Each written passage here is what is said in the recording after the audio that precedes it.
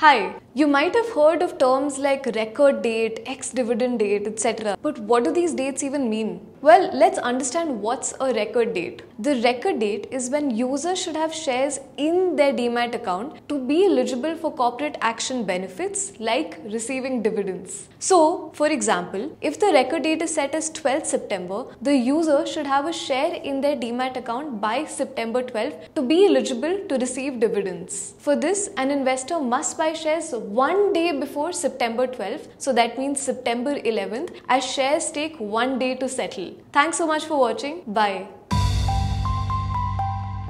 Investment in securities market are subject to market risks. Read all the related documents carefully before investing. Please read the risk disclosure documents carefully before investing in equity shares, derivatives, mutual fund, and or other instruments traded on the stock exchanges.